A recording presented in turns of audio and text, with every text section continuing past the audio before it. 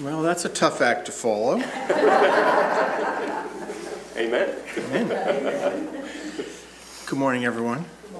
Our call to worship this morning is from the 119th Psalm, verses 169 through 173. And that's found on page 558 of the Church Bible. Let my cry come before you, O Lord. Give me understanding according to your word. Let my supplication come before you. Deliver me according to your word. Let my lips utter praise, for you teach me your statutes. Let my tongue sing of your word, for all your commandments are righteous. Let your hand be ready to help me, for I have chosen your precepts. I long for your salvation, O Lord, and your law is my delight. Let my soul live, that it may praise you, and let your ordinances help me. I have gone astray like a lost sheep. Seek your servant, for I do not forget your commandments. Oops, sorry, I went a little long. I got carried away. Heavenly Father, we're grateful to be here today. We do long for understanding of your ways. Your ways are sometimes mysterious to all of us, but we know your ways are right and righteous. Give us the patience to wait for that understanding always, because we know that you will always do good for us. In Jesus' name we pray. Amen.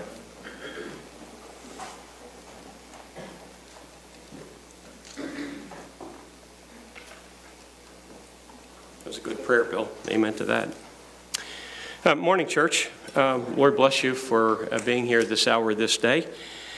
On a beautiful day that he's made, even though it's chilly. That being said, let me move to, please turn off your cell phones if you haven't done so already. Greatly appreciate that. And I trust that you had a wonderful and blessed Thanksgiving with your loved ones. Who had a great Thanksgiving? All right, awesome. Okay, don't raise your hand if you didn't have a good Thanksgiving. I don't want to know that. Okay. All right. Very quickly, we're back to Wednesday prayer and Bible study, James chapter 1. We're going to look at a section about how temptation brings forth sin, how we're tempted and how it's progressive and it moves toward sin. Also, we have a women's prayer meeting this coming Thursday morning in the sanctuary. Discipleship class after the service this morning in the other building. And then this is something that you want to mark down. We've always had a great Christmas party. It'll be Wednesday night, the 13th. We won't have our traditional prayer and Bible study, but we'll have a Christmas party. We'll begin at 6 o'clock, not 7. All right, a Yankee swap, it's a side dish to share, or a dish to share. And where is Liz Gillette? Liz is going to coordinate the food for that. So either Jeanette or myself. If okay. You have something, it's a potluck. So if you have something, if you want to bring something to eat, something for the dinner, if you would talk with either Jeanette, would you stand up? Jeanette or myself. And that's all. Okay. All right.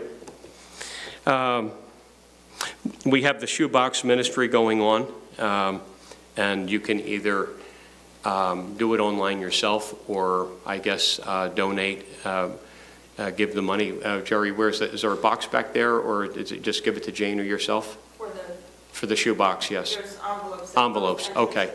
Right, so if you are not interested in doing it online or computer savvy, get an envelope.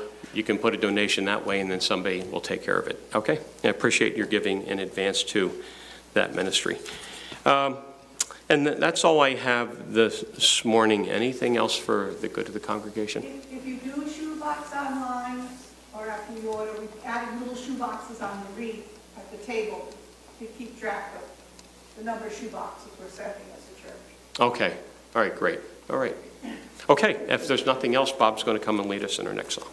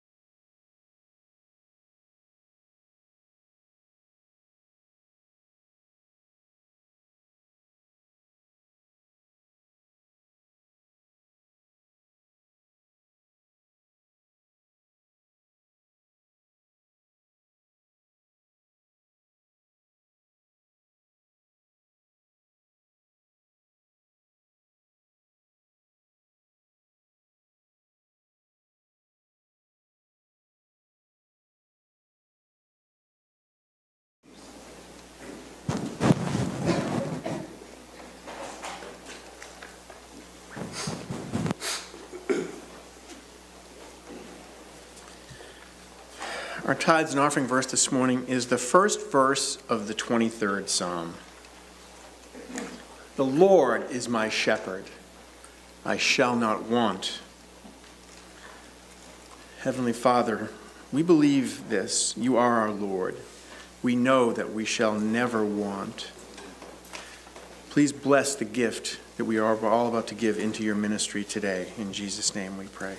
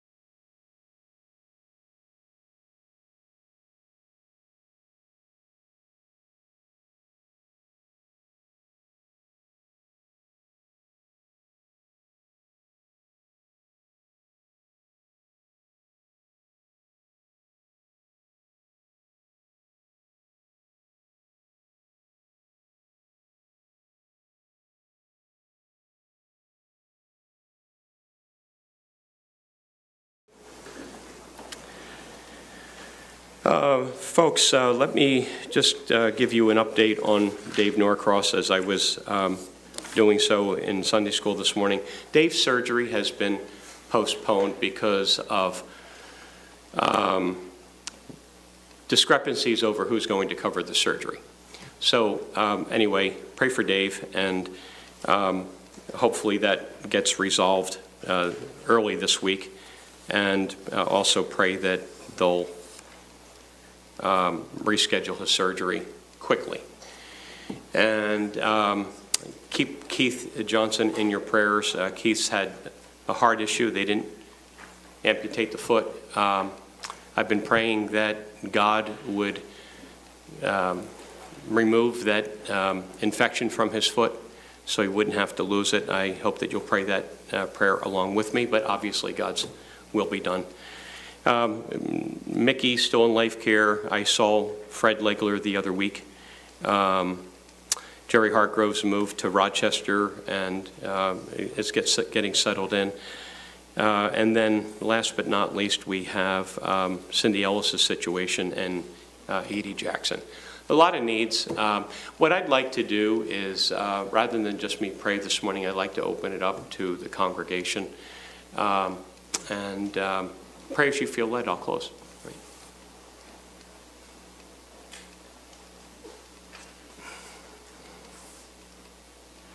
I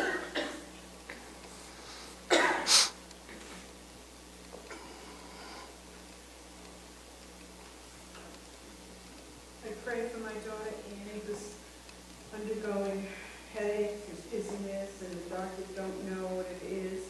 And I ask the Lord to bring comfort to Annie and strength to her, and to bring wisdom and knowledge to the doctors that they can figure this problem out for her. Amen.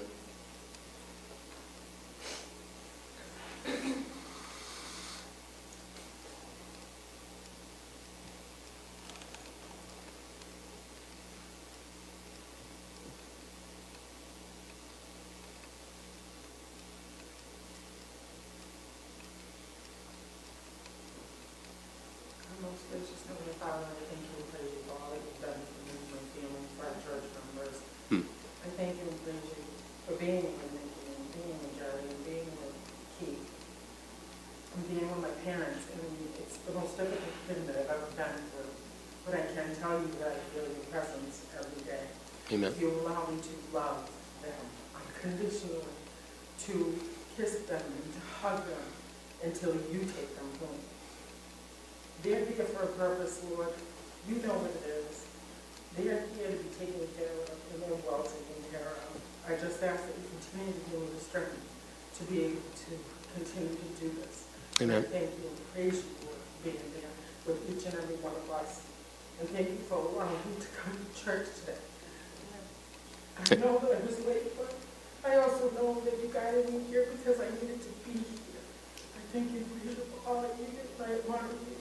Through your precious in Jesus. And thank you for it. Amen.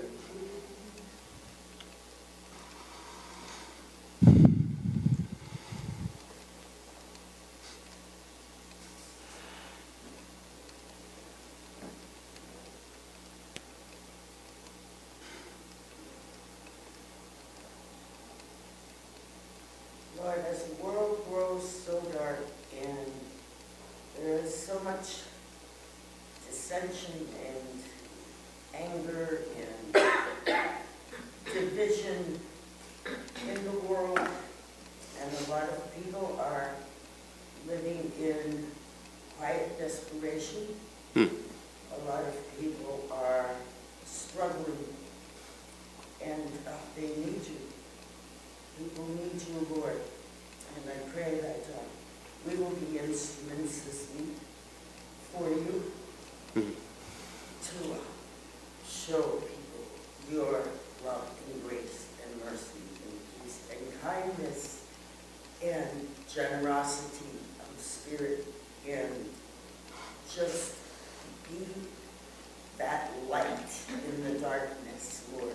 And I just pray that your spirit will go forth as wherever we go with us and before so that no one will be lost, Lord God, that you desire for yourself. And I just pray that your light will shine from us like a beacon and say, come, find the Lord and be with him, because there is your peace, and there is your rest, and there is your hope, and there is your future eternal. And we praise you and thank you, dear Lord God, for all that you have given us and continue to give us, and the strength that you give us to just joyfully seek your presence every day as we watch the news and see what's going on in the world, that we can be that better way that you present to others. That one way, the only way. Praise you, Lord, and thank you, Lord. Amen. Amen.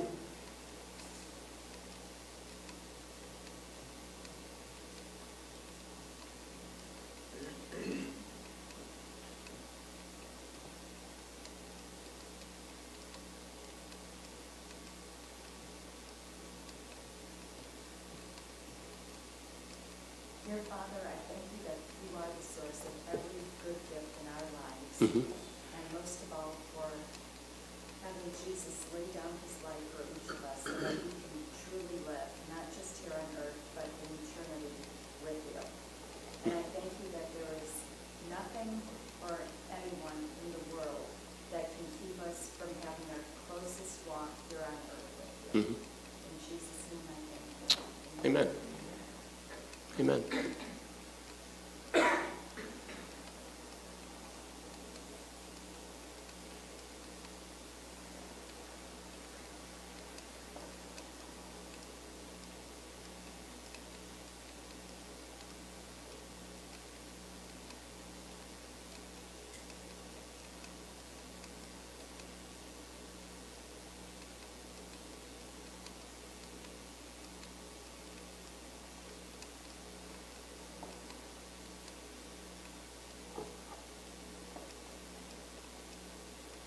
Anybody else?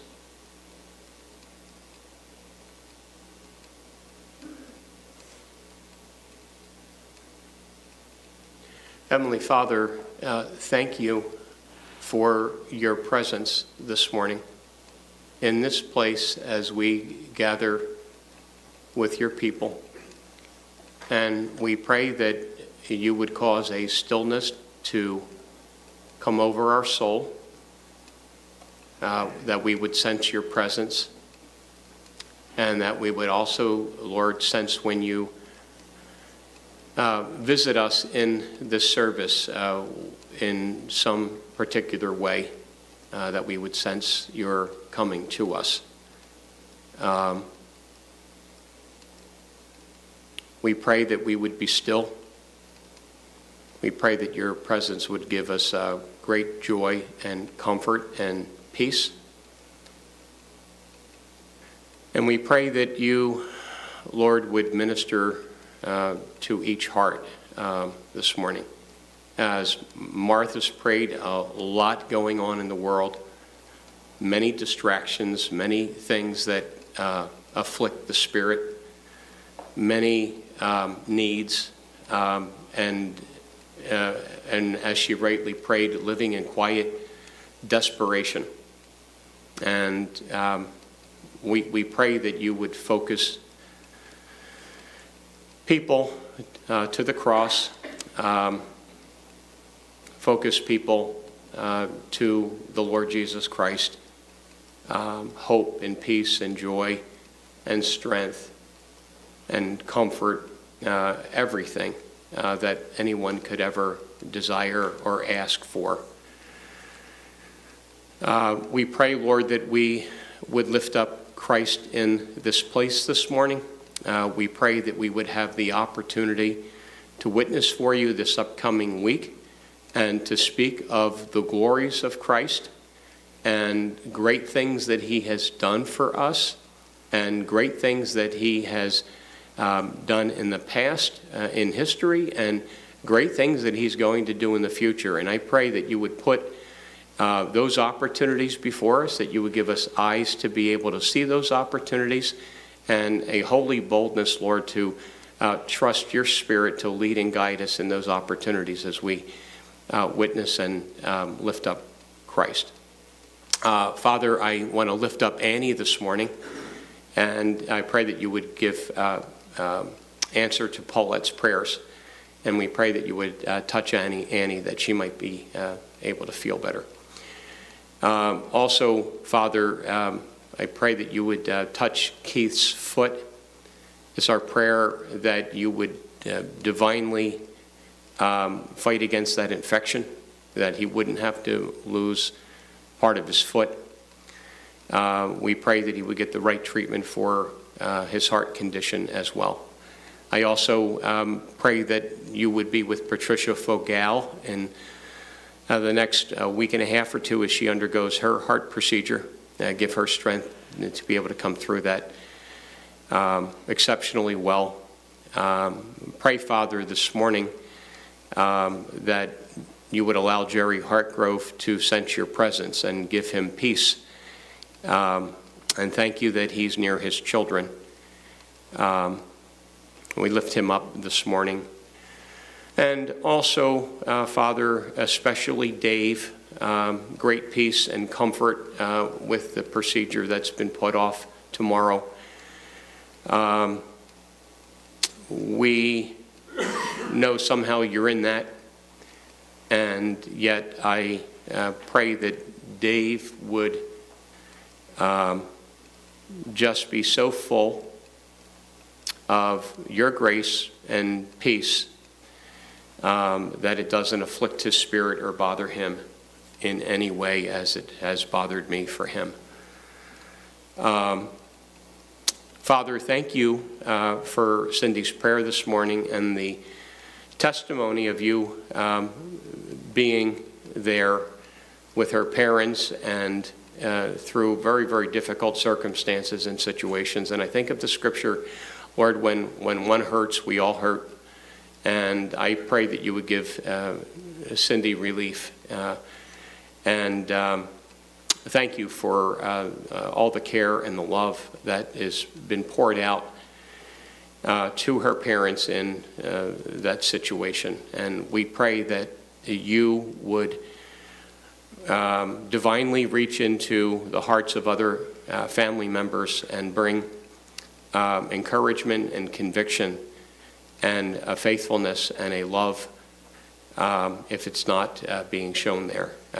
We pray that you would continue to give her great strength and great grace and great peace to minister to her parents and to her family. And then, Father, also I think of Mickey and Edie as well. Visit them, Lord, in the quietness of their rooms and in the quietness of their hearts, and encourage them in the things of God. And Lord, last but not least, I think of our hearts here. There's a lot of needs in this church this morning. We don't say much, and we don't always share much. But there's many, many things in our life, in our heart, that we're not settled with, or maybe we're troubled with, or we're still trying to figure out, or just give to you. A lot of things, Lord, that we need to give to you. And I pray that you would help us this morning in some small way to be able to do that and to move forward, and that we might be the people that you want us to be. And it's in Jesus' name we pray. Amen. Okay, folks, we have Mr. Choir. You're going to bless us with special music, right?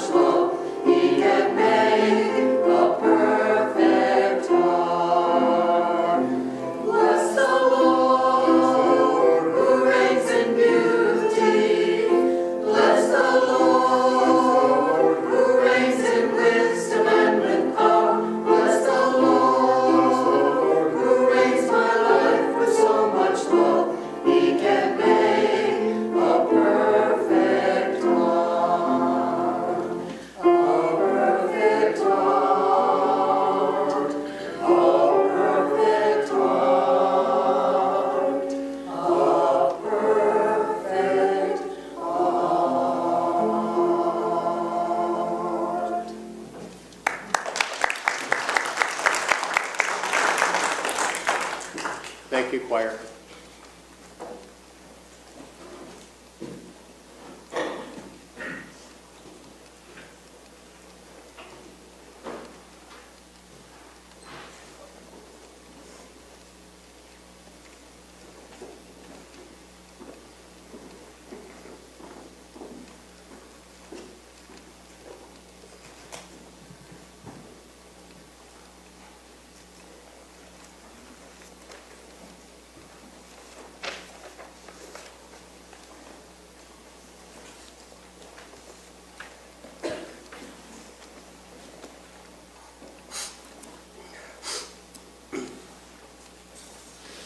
Our first scripture reading this morning is from the Gospel of John, the 6th chapter, verses 16 through 21, and that's found on page 958 of the Church Bible.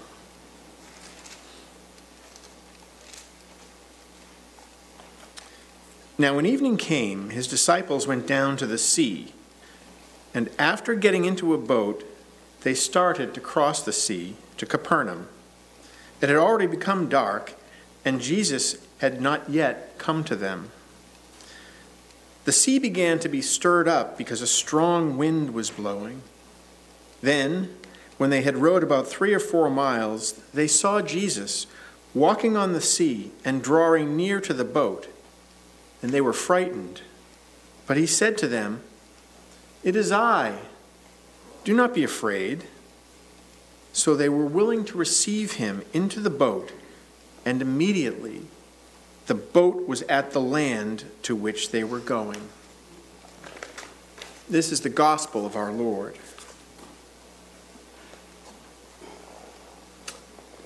Okay, folks, our next song, The Lord's My Shepherd, is good.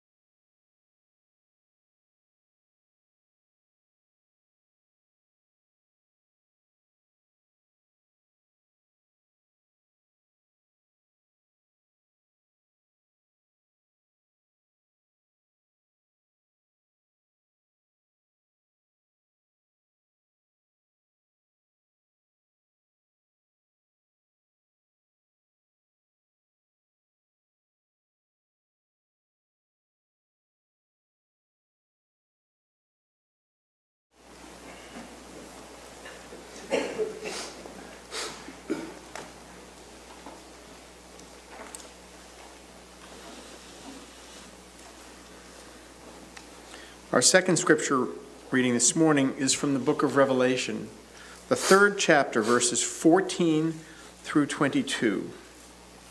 And that's found on page 1112 of the Church Bible.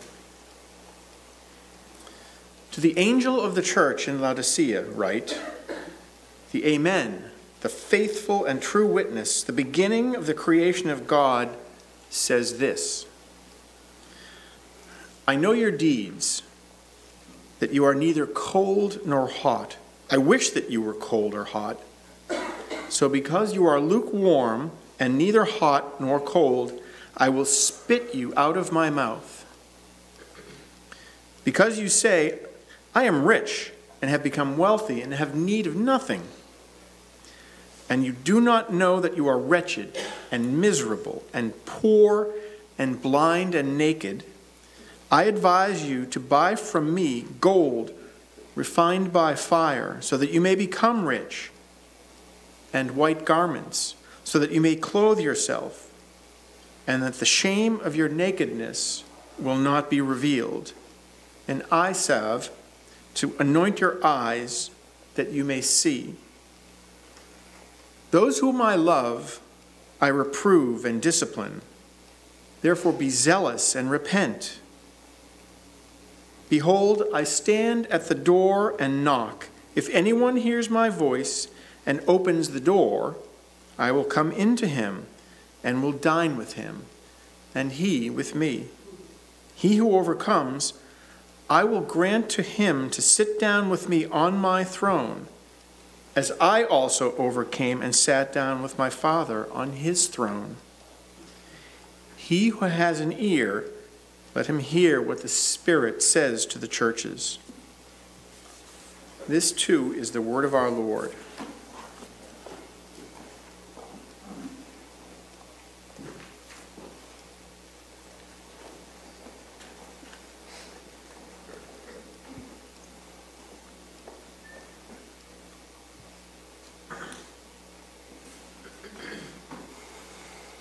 Let's have a word of prayer. Heavenly Father, I pray that what you've laid upon my heart, your Holy Spirit would communicate to your people. And I pray that you would give insight and understanding this morning as only you can do. And we give you this time and we pray in Jesus' name. Amen. So, folks, some of you may have heard about the fable of the drowning man. As I begin to read this, some of it, you might be very familiar with it. So, a fellow was stuck on his rooftop in a flood, and he was praying to God for help. And soon a man in a rowboat came by, and the fellow shouted to the man on the roof, "Jump in, I can save you." The stranded fellow shouted back, No, it's okay. I'm praying to God that he's going to save me. So the rowboat went on. Then a motorboat came by, and the fellow in the motorboat shouted, "Jump in, I can save you." And the stranded man said again, No, thanks. I'm praying to God that he's going to save me. I have faith. And so the motorboat went on. And then a helicopter came by, and the pilot shouted, "Grab the rope and I will lift you to safety." And the stranded man again replied, "No, thanks. I'm praying to God and he's going to save me. I have faith." And so the helicopter reluctantly flew away. And soon the water rose over the rooftop. The man drowned. He went to heaven, and he finally got his chance to discuss the whole situation with God, to which he said, "I had faith in you, but you didn't save me. You let me down. You let me drown. I don't understand." And to God said to him, "Well, I sent you a rowboat, I sent you a motorboat, and a helicopter. What more did you expect?" Right? There's a lot of different ways to slice and dice the fable, right? And the morals of this. One guy cited by Wikipedia by the name of Mathai wrote, "This story has many morals, that divine providence takes many forms, that our community around us offers many examples of holiness in action, and that we should not keep waiting for miracles to occur when human agency may be all that is needed. That we would be foolish to squander the opportunities that may be right in front of us in favor of the highly unlikely 1,000,000 to 1 chance. Now, I think that that's a right perspective, but let me share with you another take from this. Do you and I recognize the time of God's visitation to us? Whether it's to get us out of a jam, or whether it comes to Him leading and guiding us in a particular matter, or when it comes to God teaching us something. Do we recognize the time of His visitation? Now, I mention that because I've been thinking about Advent. Today's the first Sunday of the Advent season. It's, where we begin to count down the Sundays, if you will, to the birth of Christ. And, as I was thinking about Advent, and the definition for Advent is the arrival of a notable person, thing, or event. And so we celebrate the arrival of Christ, the event of Christmas. That is notable, and it's totally changed the course and dynamic of all of history. Now, that's not to say that we're oblivious to Christ coming the rest of the year, but it's where we start to really focus and we marvel at the miracle of Christmas. Now, regarding Advent, what we do in Christian theology, we break up the Advent into two nicely separated events. The first event is the coming of God, where He became man. We call this the incarnation of God, Christmas, right? That's why we celebrate it.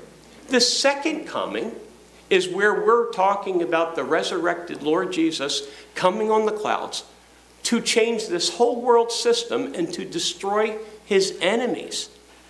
And we celebrate that perspective because I look forward, and I don't know about you, but I look forward to when God rolls up all of this evil that we see in this world and that He crushes this world system. Oh my goodness, I cannot wait. It's going to be a glorious day. Maybe not so glorious for some people who resist that, but it will be a wonderful and glorious day when God comes.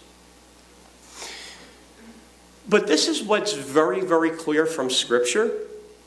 Many, like the guy on the rooftop, many people miss the first coming of God, and many people will miss the second coming of God.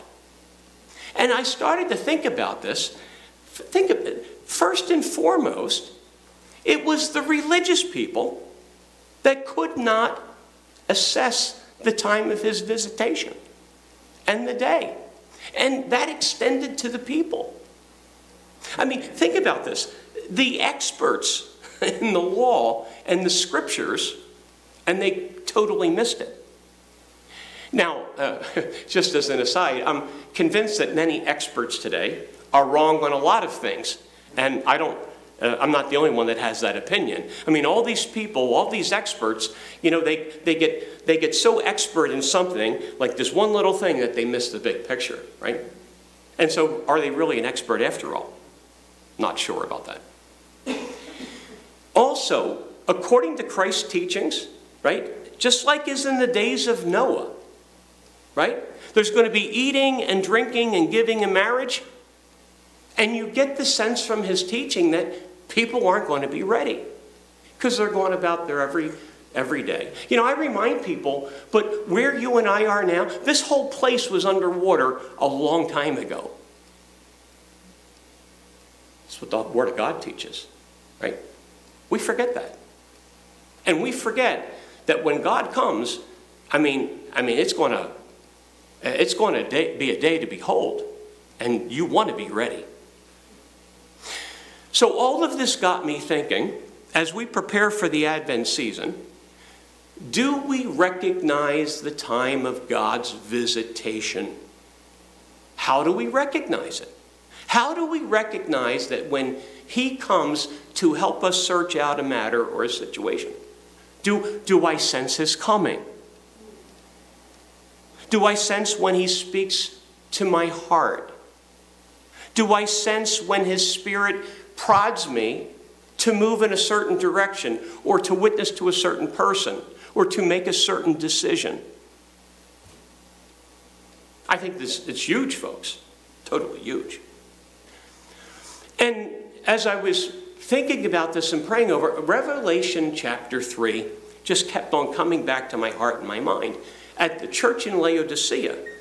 And you notice in verse 20 it says that he stood at the door and knocked.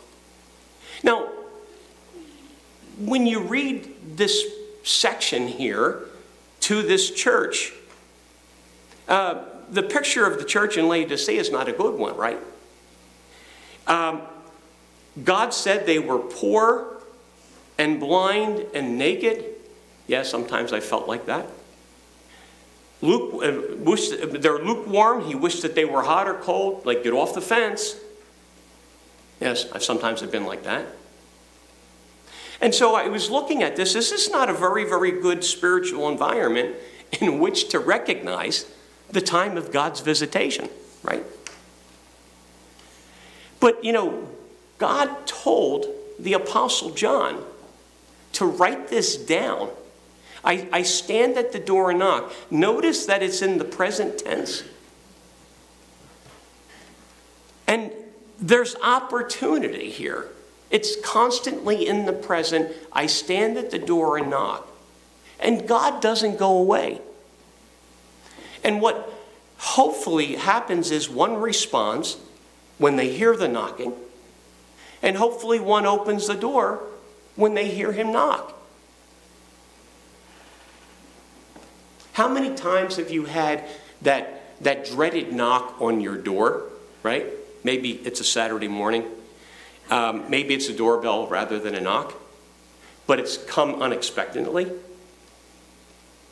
We're caught off guard. Maybe we're still in our robe. Maybe we haven't showered. Or maybe we're not dressed. And, you know, maybe we have the luxury of not signing for something, right? A lot of times, maybe they'll knock on the door and just leave the package. Other times, they want the dreaded signature, right? And it's like, oh my goodness, who's going to go to the door, right?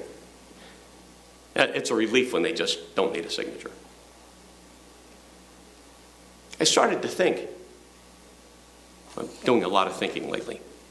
What about God's signature card of events, his calling, his knocking in Scripture?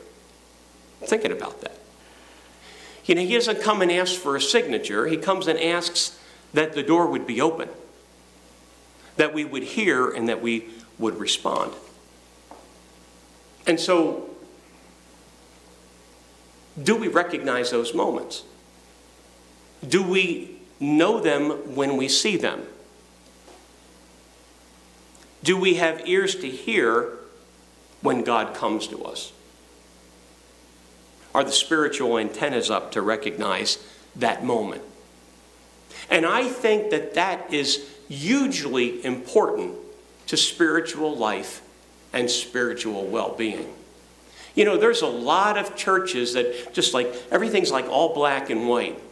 And I'm not kind of like exactly like that. I believe that God is alive and he's spirit, and that he comes to us and he knocks and he tries to get our attention. Amen. I mean, he's alive today. Why not?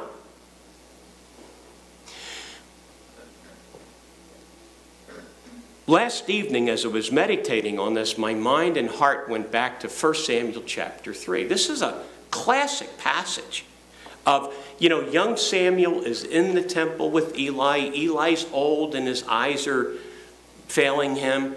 And so young Samuel is attending to Eli, and they both lay down, and the scripture says that the lamp of God had not gone out. And next thing you know, you hear Samuel.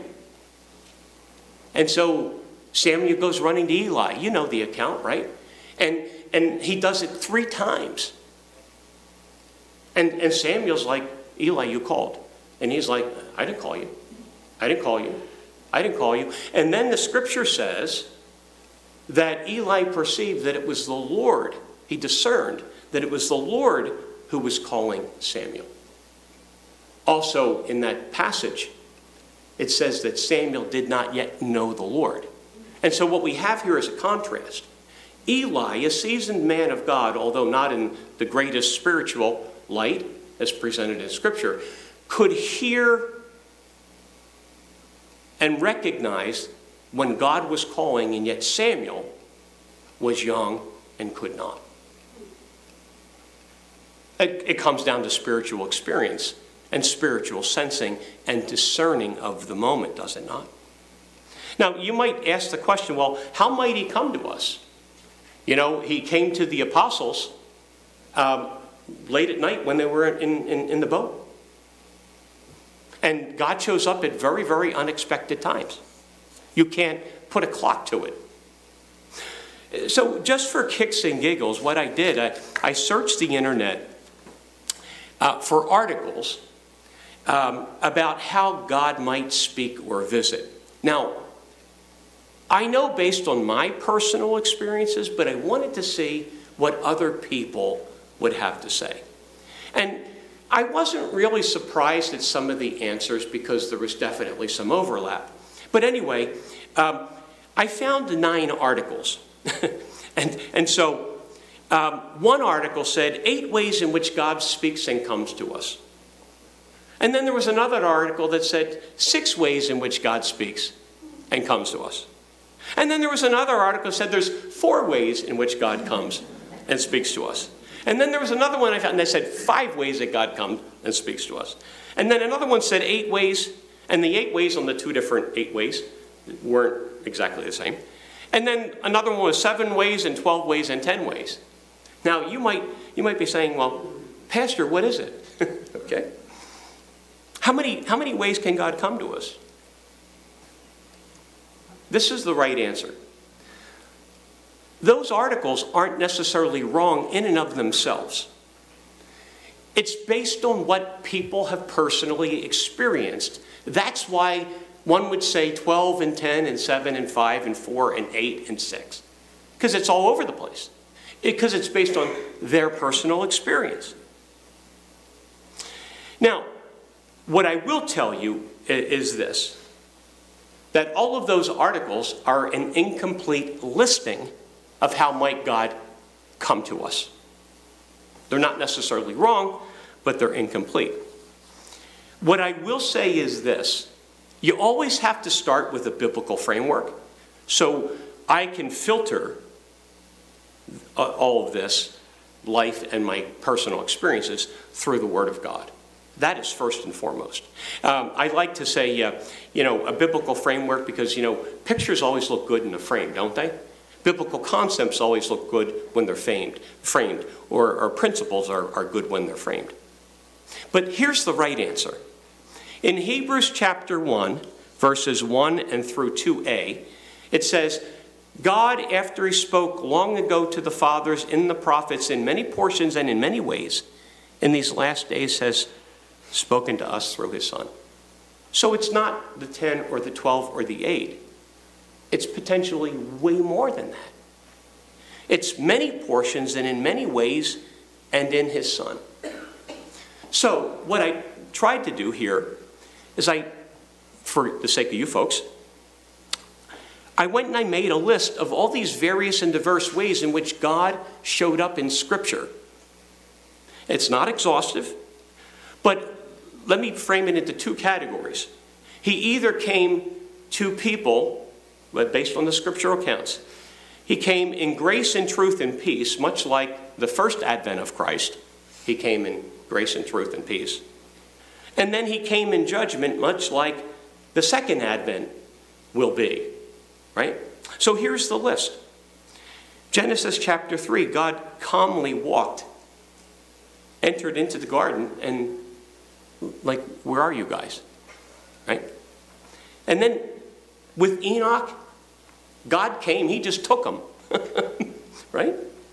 And then God spoke with Noah, and with Abraham, the Lord appeared to him, And with Jacob and Joseph, it was dreams and visions. And with Balaam, it was a donkey. And with Moses, it was a burning bush and the tent of meeting. And at Mount Sinai, it was fire and an earthquake. And in the wilderness, it was a pillar and a cloud. And with the Egyptians, it was 10 plagues. And with Jonah, it was a big fish and a gourd. And with Elijah, it was a soft whisper after the wind and the earthquake and the fire had passed. With Isaiah, it was a vision. With the Hebrew lads, it was a stroll in the fiery furnace. With Daniel, it was in dreams and handwriting on the wall and the lion's den. With Nehemiah, get this, God came and gave him a burden. With Habakkuk, he patiently waited like a watchman on the wall. In other Old Testament circumstances, we have God visiting with bears and lions, a fire and a sword, and here you go, through Samson. Right? And then when we come to the New Testament, it's the incarnation of his Son, angelic appearances, and post-resurrection appearances. And in the upper room, it was like a mighty rushing wind when God sent his Spirit to descend and to dwell on his people. With St. Paul, it was the Damascus Road experience and being caught up to the third heaven. And with the Apostle John, the scripture says he was in the Spirit. Now, I don't know how many points are there. Maybe I should write an article and say, 27 different ways in which God might come and visit. But I won't do that because it might be 127 or 227. Amen? And so the right answer is in many portions and in various ways. And that was true in the Old Testament, and that's true in the New Testament. And to me, it doesn't matter how many which ways. What really matters is this, is that we recognize and realize the time of his visitation to us. That's what is most important. Now, let me shift gears here a little bit after I take a drink of water. Years ago, I said in a sermon, he speaks to me. By saying that, someone who was attending the church at the time, they're in glory now, but a dear friend said to me, they challenged me on that. They said, how does God speak to you? Right? They took issue with the word God speaks. I was not implying that I hear audible voices. Okay? Usually when that happens, you're sitting in like an asylum someplace. Okay? I do not hear an audible voice. I never heard an audible voice. And who knows, I probably will never hear an audible voice. Poor choice of words. And I think you know by now in this message, what I'm referring to is when God comes to us spiritually in the various ways in which he might. I was referring to when God visits me in my heart and my mind. When he speaks through the Holy Spirit to my spirit, because he does. And maybe he quickens is a better way to express it than to say that he speaks.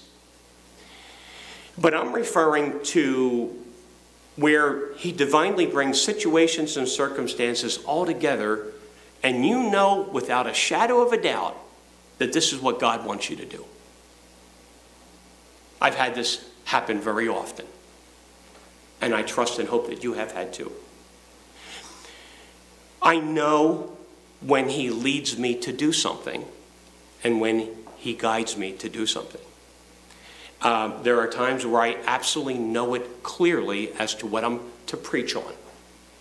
And there are other times where I see it dimly, but I still know that that's what I'm to preach on.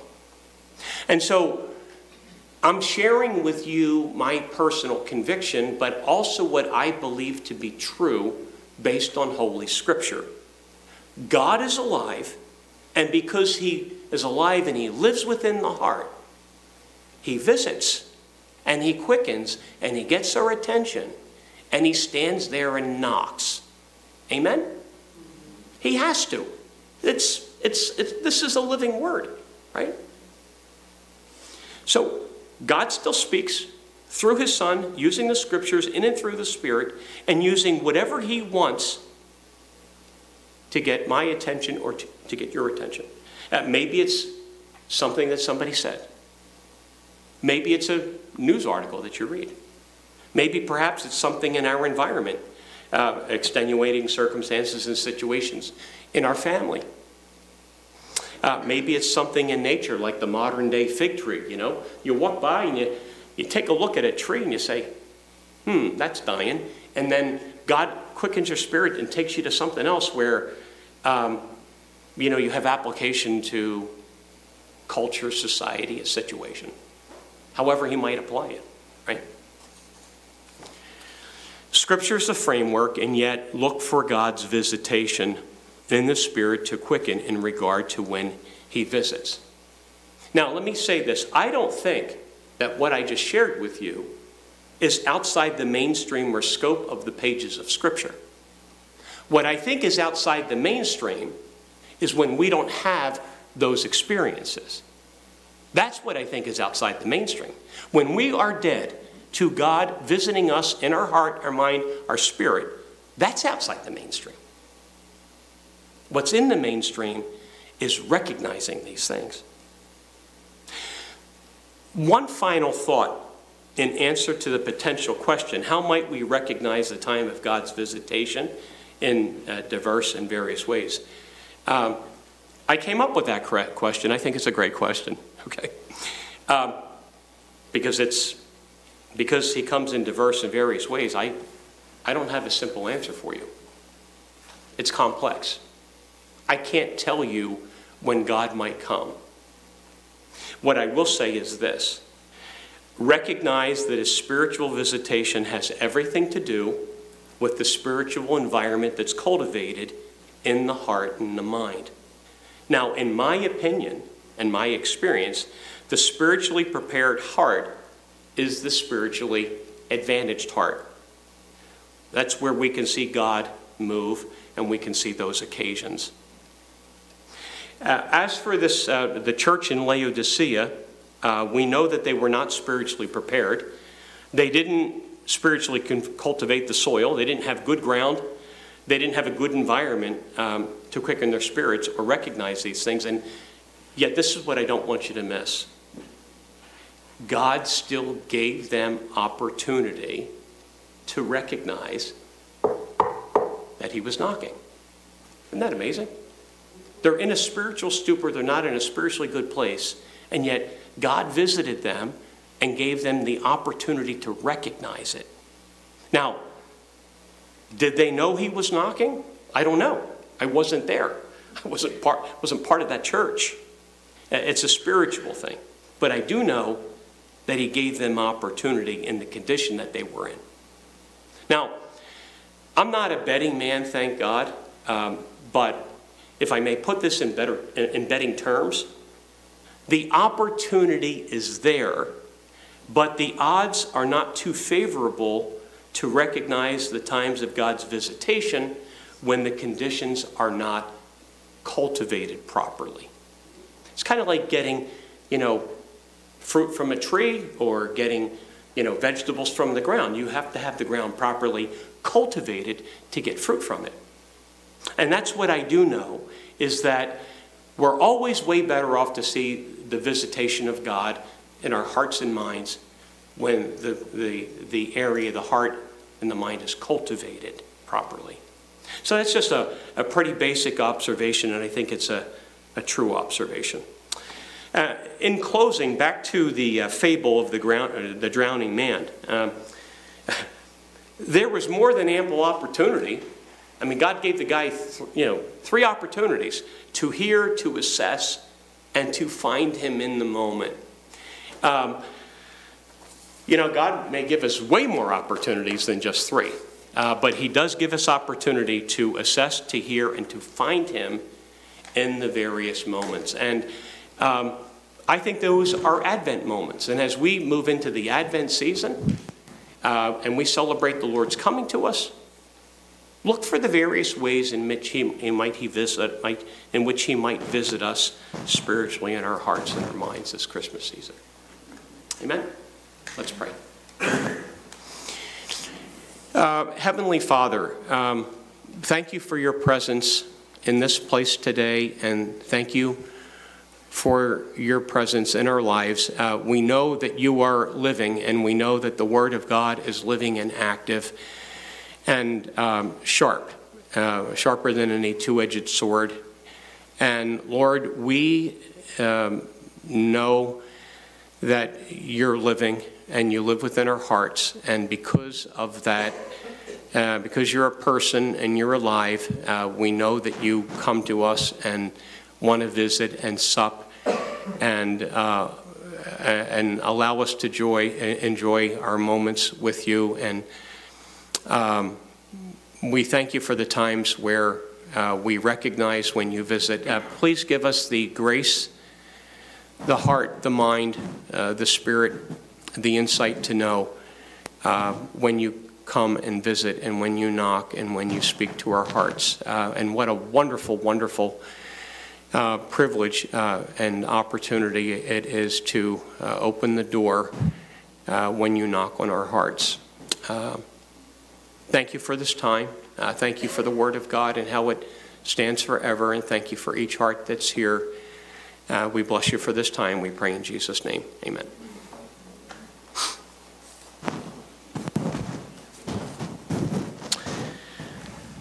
Folks, our closing hymn is 791. I have a chuckle because this was listed in our bulletin on Wednesday night, and I had the wrong number, but these words. So anyway, we're going to sing 791. Jesus, I just want to say thank you.